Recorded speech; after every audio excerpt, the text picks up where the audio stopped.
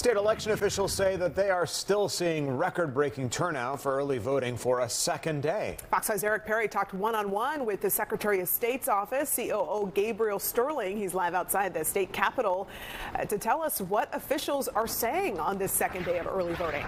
Eric?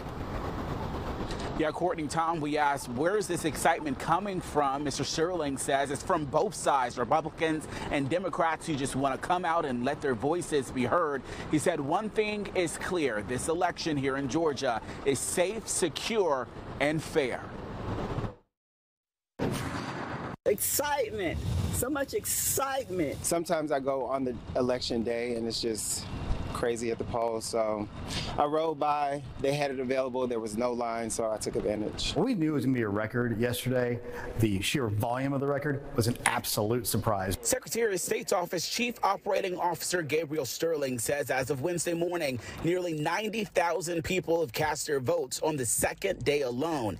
If you count absentee and early votes, we are nearing 430,000 people in early voting. Sterling says the excitement, it's coming from both sides. In 2020, we had the most secure election in the history of Georgia. In 2022 is more secure than that. In 2024, it's going to be more secure than that. I know that because we have people, processes, and policies in place. The state has invested in new technology. It makes it easier for the in and out process.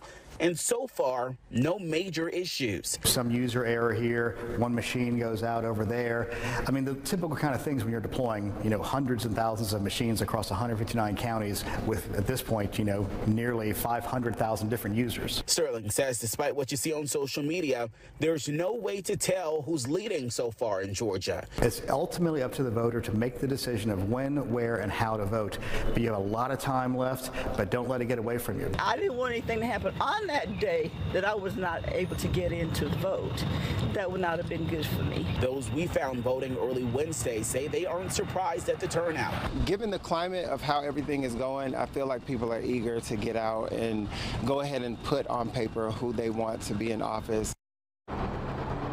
Yeah, Fulton County also setting records as well. 39,000 people about on the first day of voting alone. Compare that to the 2020 election where it was around 19,000, and then back in the 2016 election it was around 14,000. Another reason to get out and to vote early, you stop those text messages and calls as soon as you cast your ballot.